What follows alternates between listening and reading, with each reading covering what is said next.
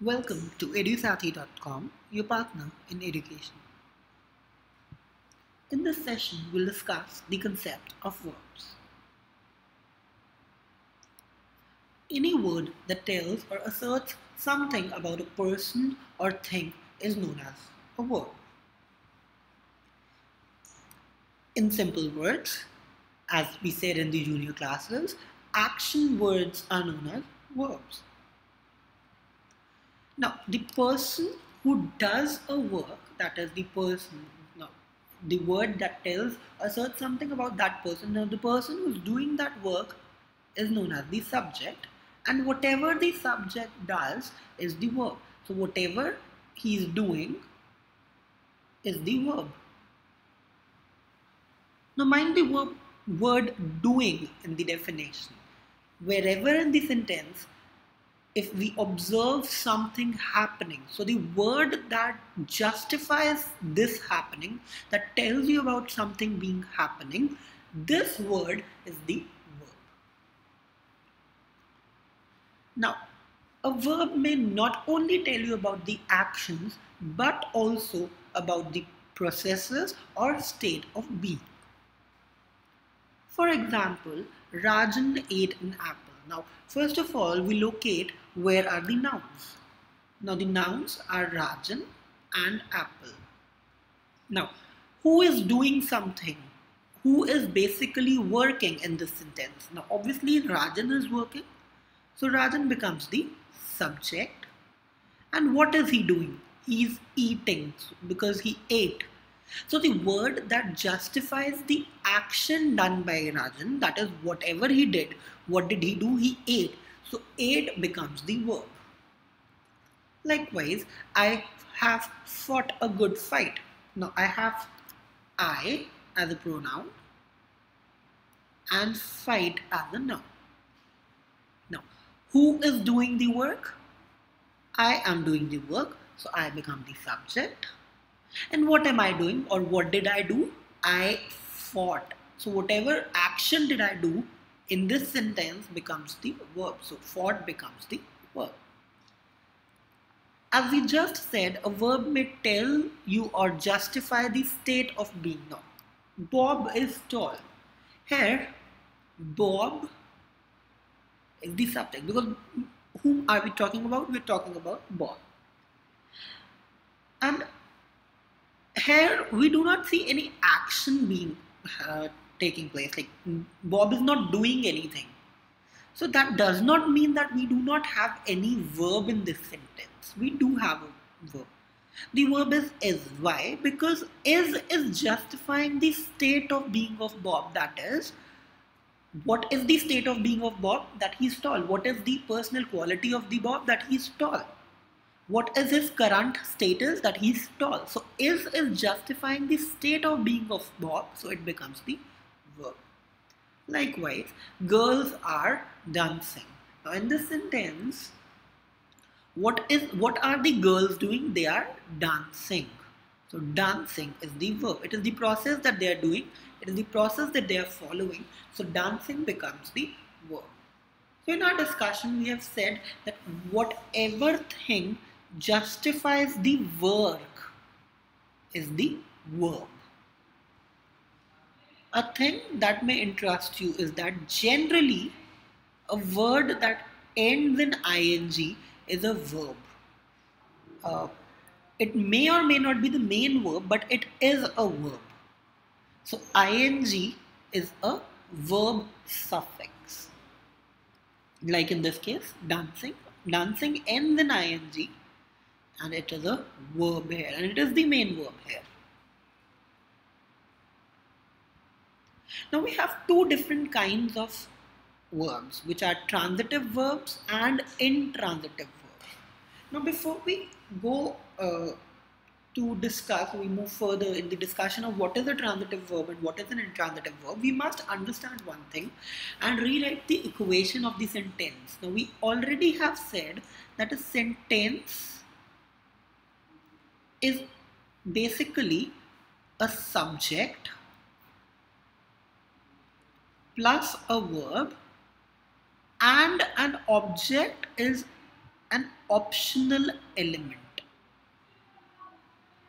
This means that a sentence must have a subject and a verb. Object may or may not be present. So, a transitive verb is the one in uh, which has an object. That is, a sentence that has a subject and has an object has the verb there would be a transitive verb. So the verbs that need an object are transitive verbs. Now, for example, I told. Now, obviously, I is a subject, told is the verb, but it is not a complete phrase in itself because it is incomplete. I cannot just simply say I told.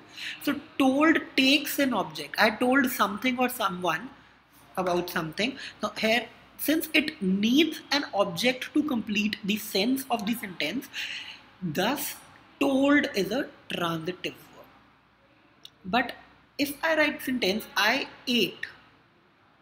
Now, who ate? I ate. It has a complete significance. It has a complete thought. Or I dance. It's a better example if I say I dance. Now, I dance has a complete thought. Since it has a complete thought, dance will be known as an intransitive verb because it does not need an object to complete its sense. So a sentence which has a subject and an object is a transitive verb. Likewise, if a sentence has a subject but no object, it would be an intransitive verb. Now, for example, the horse walks. Now, here, walks is the verb because it's justifying an action being taken place. So, walks is the verb. And who walks? The horse. So, horse becomes the subject. But there is no object in the sentence. And since there is no object, the verb is an intransitive verb. But in this sentence, Bob rides a horse. Bob rides a horse. Rides is the verb. Who rides? Bob rides. So it becomes the subject. And what does he ride? A horse. It becomes an object. So it is an transitive verb. Again, the girl ran down the street. Here, running is the verb.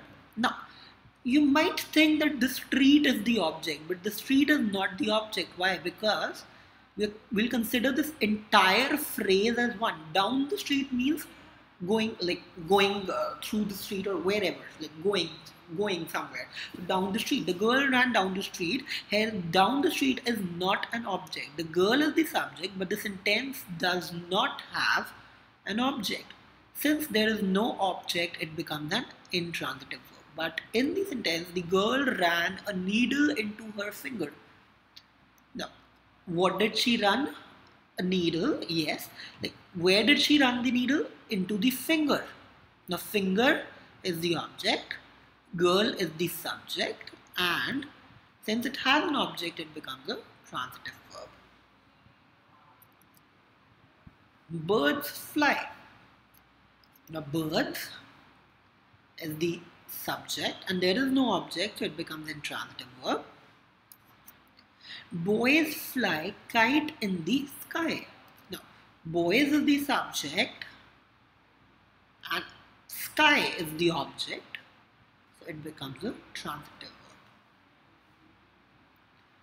So thus, till now we've understood that if the verb has an object attached, it will be treated as a transitive verb, but if it does not have an object attached, it would be an intransitive verb. Now let us discuss the active and passive voice of a verb. Consider these two sentences. Hari does the work and work is done by Hari. Is there a structural difference between both these sentences? You may pause the video and think over it. Now, if I consider both these sentences, especially the first one, does is the verb because it is justifying the action. What does the what Hari something, like what is done to the work by Hari?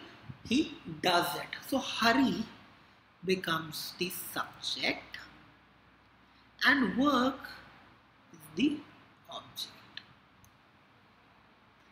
So in the first sentence, the structure says that the subject is doing something,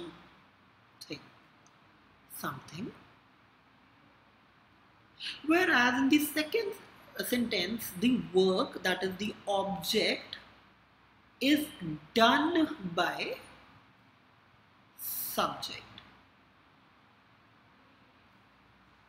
So the structural difference is that in the first sentence, the subject is followed by the verb and then we write the object, whereas in the second sentence, we have written the object which is followed by the verb and then lastly we place the subject. So this, as we've just said, the structure of the first sentence is subject does the object, whereas the second is object does the subject. So the voice of a sentence denotes what is the structure of the sentence, whether is it like the first one where the subject is doing something, or whether it is the second one where something is done by the subject. Now in case if subject is doing something, the voice of the sentence is termed to be as active voice. And if something is being done to the subject or by the subject, the voice is termed as the passive voice. In normal terminology, I'll say the active voice justifies the action done by the subject. So the active voice is, it will justify the action done by the subject, whereas the passive voice talks about the influence of the object, on the object by the work or by the verb done by subject. So how is the object influenced by the subject? If the sentence structure is written in this manner, the voice is passive. But if it's a simple normal sentence where you're asserting that the subject is doing something, so that sentence is the active voice. And to change the voice, it is very simple. The first sentence, like the active voice is subject, work and object. To change it into the passive voice, just bring the object first, change the verb into the second form, that is verb must be followed by en, ed or something, and lastly put the subject. So if Hari does the work, work is done. No, does ends in en to become done. The work is done by Hari. Now here are some examples of active and passive voices. Now in the active form I say, Sita loves Savitri. Now here Sita is the subject, Savitri is the object. To write its passive form, I'll first put the object, so Savitri comes first. Then I write the verb, change it into the second form, so it becomes is loved by. And then I put the subject, so Sita. So the passive form would be Savitri is loved by Sita. Again, in the second sentence, Mason builds the wall. Mason is the subject and wall is the object. Now, wall is being built by the mason. Now, wall is the object, right? And is being built by becomes the second form and mason is the subject. He will finish the work by fortnight. Work will be finished by him. Now see, he is the subject case, but since now I have to write the passive form, I'll change the subject to the object form, right? So this object of he is him, so I'll write him here. so as it becomes the object. And by till the fourth. Who did this? By whom was this done? Again, who is the subject form, whereas object of the same is whom. So I'll write by whom was this done. Again, the rule is simple. Make subject, verb, object. Make the object turn to subject and subject turn to object, and verb is changed to the second form. The rule is very simple. Certain times you may have a sentence where it might be changed to two or more different types of passive forms. For example, the guard refused him admittance. Now, here the guard is the subject, refused is the verb, him is the object, and even admittance is a verb in a way. So, the first way in which we may change the sentence to the passive form is that admittance was refused to him by the guard. Now, what am I doing? I am changing admittance, treating it as a object, as an object. Now, if I look at the sentence, I can say admittance, although it is a verb, but it is being treated. It is acting as a noun, so I treat it as an object, and I put it in the subject case. So I say admittance was refused to him by the guard. Now, what did I do? I treated admittance as an object and brought it in the starting of the sentence, changed the other verb, and the guard, since it is the subject, so it becomes the object. So it is placed.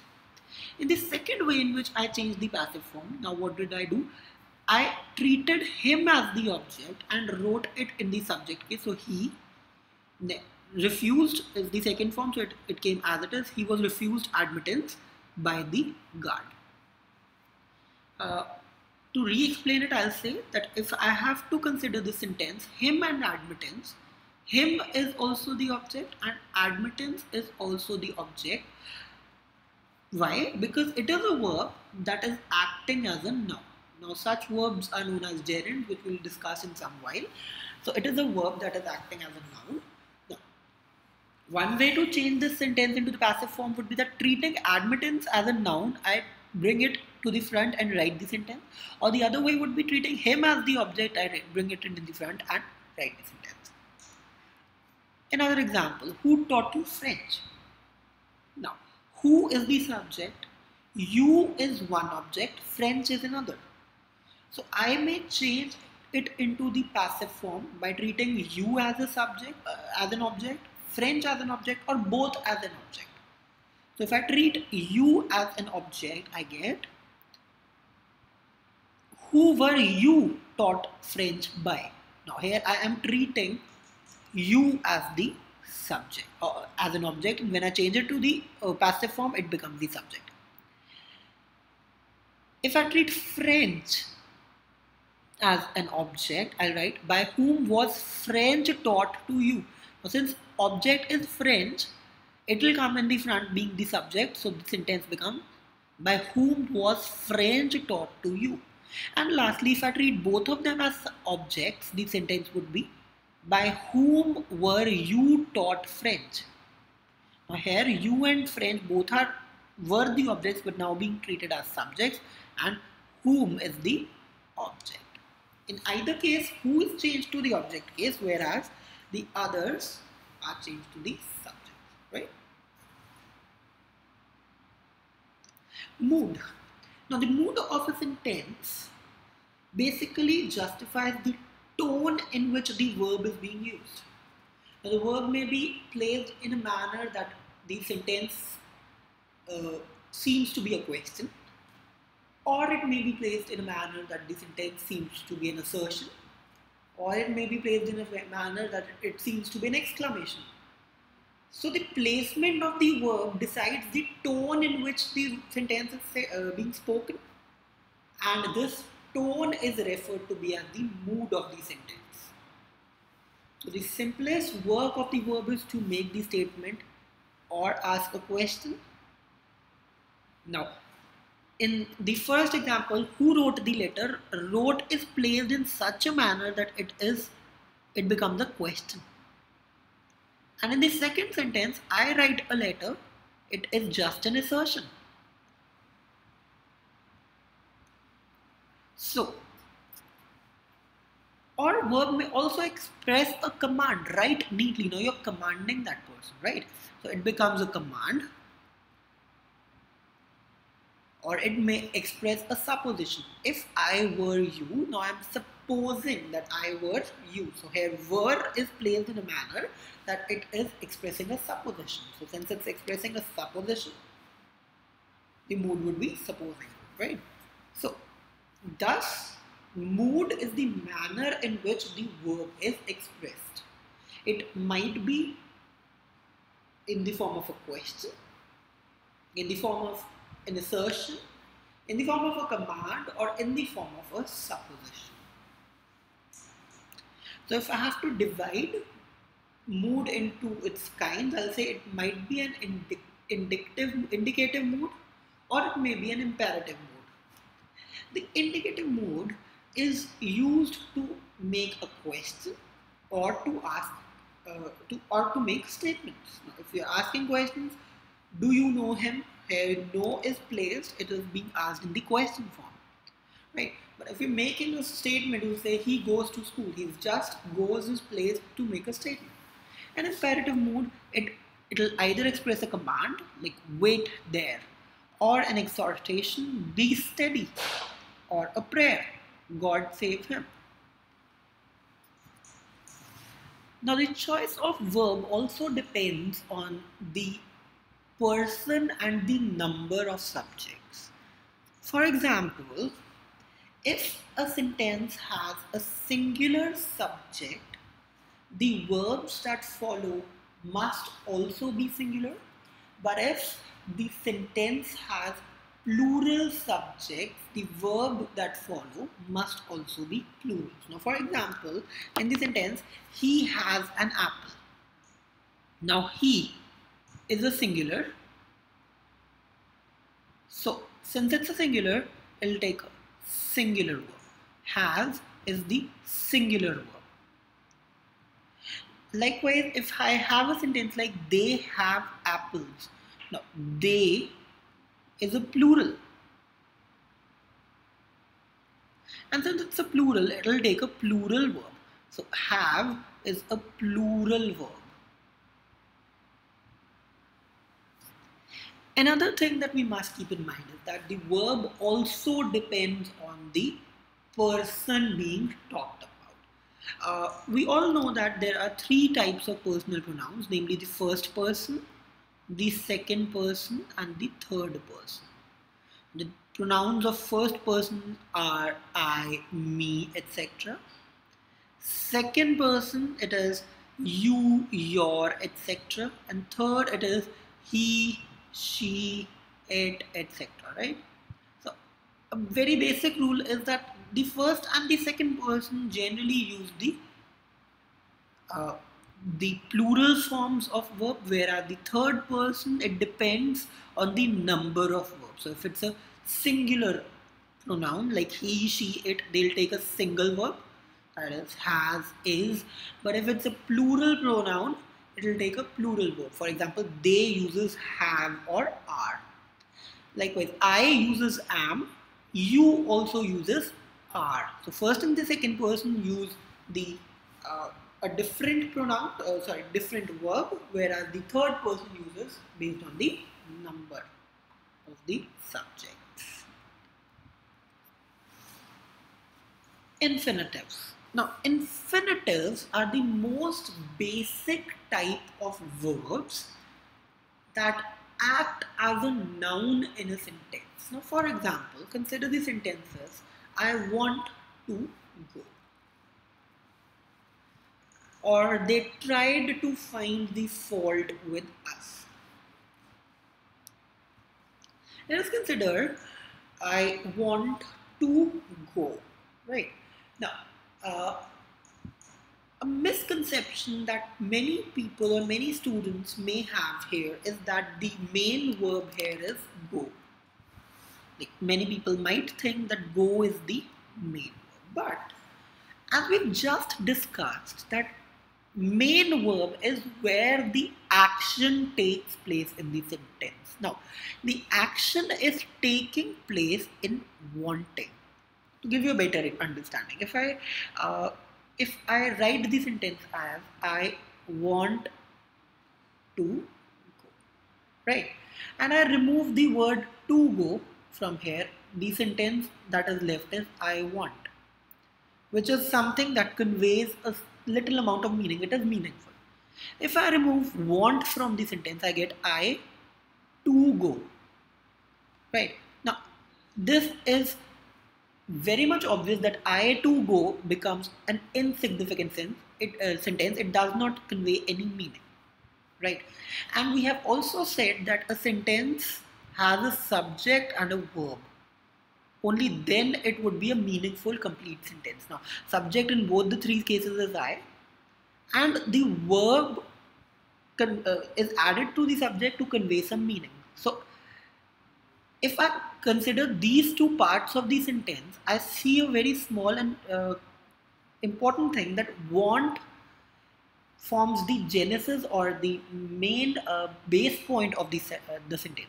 So, if I remove want, the sentence becomes insignificant, it becomes ill-structured, it becomes meaningless.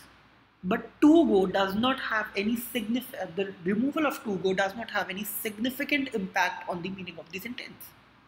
Thus, want is the main verb of my sentence, whereas to go is an action dependent on wanting. That is, the significance of going is only if want is present in the sentence. That is, this verb is dependent on another verb. Such verbs are known as infinitives. So these are the dependent verbs on the other verbs in the sentence. Likewise, they tried to find the fault with us. Now here, finding might be thought to be the verb, but it is not the verb. Tried is. So find is an infinitive on tried. So the form to go and to find are the infinitives. Another thing that will help you with your understanding is that generally the verbs that follow the word to, so the preposition to, this structure is an infinitive structure. Infinitive is a kind of a noun with certain features of verb. So go here is not the verb, but it is acting as a noun. And the word is frequently used with the word to is frequently used with infinitive. So any word that has to would become an infinitive. The verb that has to becomes an infinitive. Now, for example, in these sentences, there was nothing to fight about or for. Now, in this case, if I try to find out where is the main verb, I have two verbs here, was and fight. But fight is dependent on was.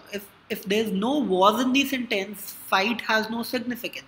So to fight becomes the infinitive. Likewise, I have come to see you here. See is dependent on have.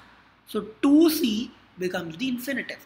To retreat was difficult. To advance was impossible. Now here, I have one verb as retreat, other as was, and advance as the third one. Was again the verb. Now, retreating is dependent on was, likewise advancing is also dependent on was. So the verbs to retreat and to advance become the infinitives. I'm not afraid to speak the truth. So here speaking is dependent on am. So to speak becomes the infinitive. To toil is the lot of mankind. Now, if I structurize the sentence and find out where are the verbs hidden. The verbs are in toil and is. Now, if I check which verb is dependent on the other one, no, toil is dependent on is, so toil becomes the infinitive. It is a penal offense to bribe the public servant. Again, the verbs are in is and bribe. But which is dependent on the other one? Think over it. You may pause the video and think over it. The verb bribe is dependent on is, so to bribe becomes the infinitive. Let us discuss the concept of participles. A participle is that form of the verb that partakes the nature of both a verb and an adjective. In other words, participle is any verb that acts to be an adjective.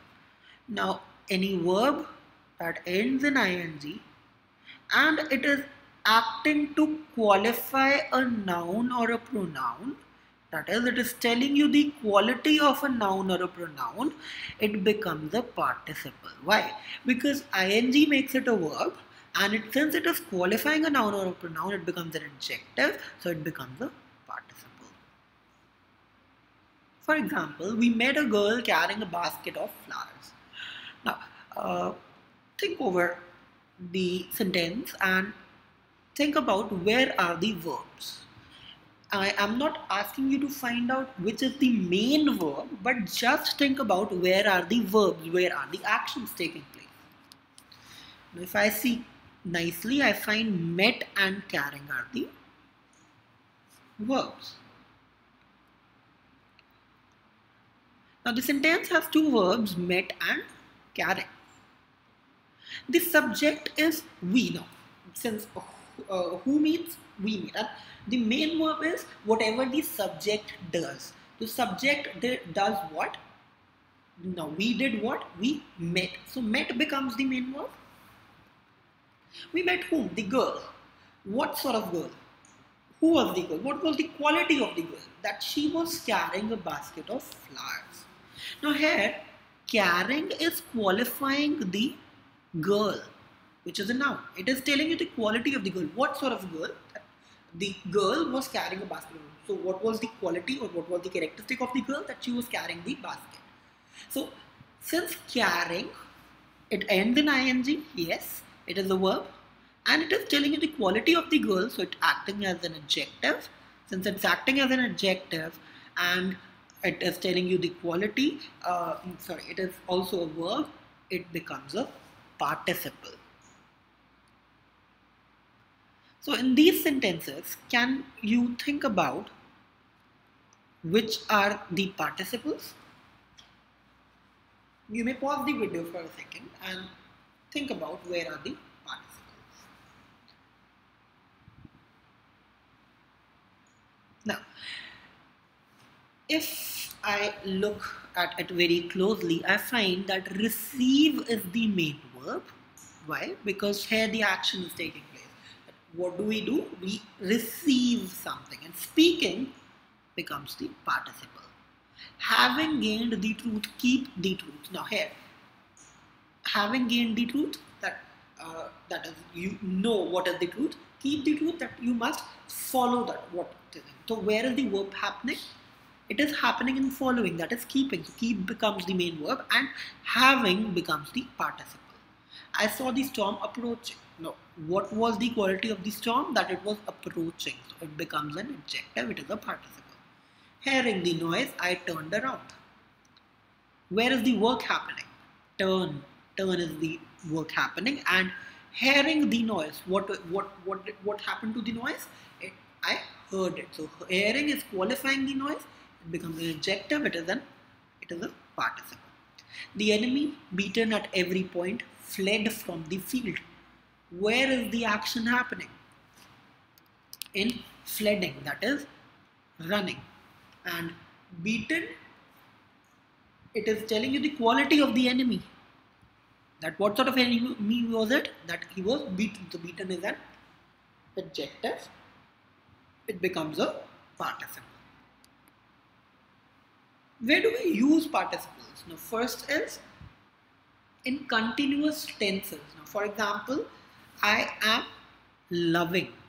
That is, my nature is that I am caring, I am loving. So here, I am loving. Am tells you my state of being, and loving is my quality. So it becomes an adjective, it is a participle. It may also be used to qualify the nouns or pronouns. Now, rolling stone gathers no moss. Where is the action happening? Where is the action happening?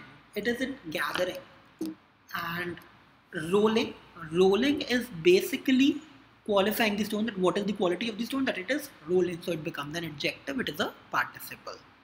Lastly, we may use the participles in subordinate clauses. Spring advancing, the swallows appear. Now, what action happens? That they appear.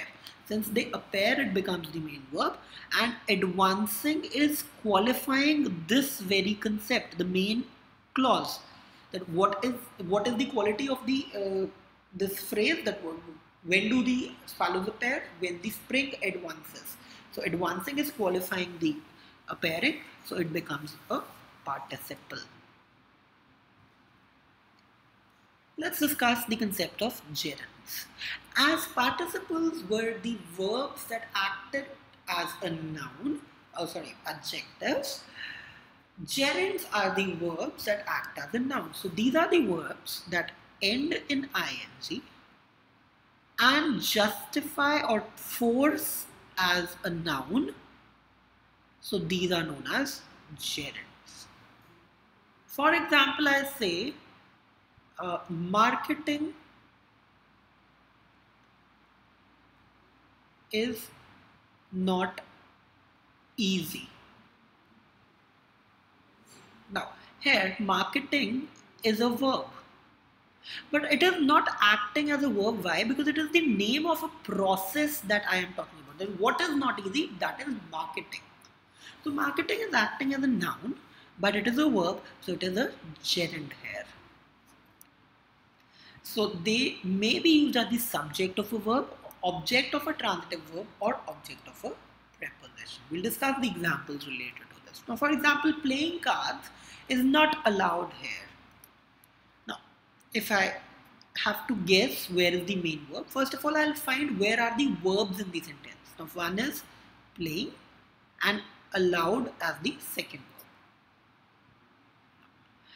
As I've just said, we've just discussed that playing is one verb and allowed is the second one. Now, where is the verb work happening? The work is happening is allowed, in allowed. Where is the work happening right now in the sentence? It is in allowed. How about playing? Playing is the process of, it is the name of the process that is done to the card. Now, what do we do with the cards? We play. So since playing is the name of something that is being done to the cards, and name of anything is known as a noun, so it is acting as a noun.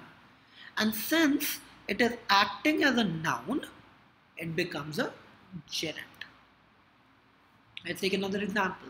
I like reading poetry. Now we have two verbs, like and reading. Now, if I break the sentence, I get I like reading. If I remove like, I get the sentence as I reading poetry. And if I remove reading, I like poetry. Now, obviously, I like poetry is a complete sentence, whereas I reading poetry is not, right? So, obviously, like becomes my main verb. How about reading? What do I call to that thing? Call that thing which I do to poetry? It is called reading, and the name of anything is known as a noun. Hence, reading becomes a gerund. Now, in these sentences, can we think about where is the gerund and where is the main verb?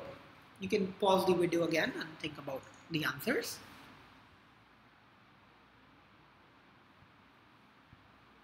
Now, he was found fighting. Now, where is the main verb? Obviously, found is the main verb, right? And what was he doing? He was fighting. So this is acting as a noun, it becomes a gerund. He was ruined by sight. He has ruined his sight by reading small print. Now, where is the work happening? in ruining, and reading is the process that he did, so it becomes a gerund. Walking on grass is forbidden. Now, what is forbidden? Walking on grass. So is the main verb, and walking becomes the gerund. I was surprised at Hari being absent. Now, what is my state of condition? That I was. So, was becomes the main verb, and the state of being of Hari is being, which is an object, so it becomes a gerund. The miser hated spending money. So, what did miser do? He hated. So, it becomes the main verb. And what did he hate? Spending money, so it becomes a gerund. Likewise, praising all alike is like praising none. We have two praising and one is. So A is B, that is he is tall. So is becomes the main verb, right? And praising in both these events are is gerund. Now, where do we use gerunds? One, they may be used as the subject of a verb. Now, for example, seeing is believing, or as we've already done the example, marketing is not easy, right? So, marketing is not easy. Now, what is not easy, or who is not easy? Marketing, it becomes a gerund. Likewise, seeing here is the subject of the sentence and it is a gerund. Likewise, object of a sentence. Now, for example, stop playing. Stop doing what? Playing. So, playing is acting as the object and it is also a noun, so it's a gerund. Likewise, children love making. What do children do? They love. What do they love? Making. So, making is an object plus it's a verb, and objects are always nouns, so this becomes a gerund. Object of a preposition, that is, for example, he is fond of swimming.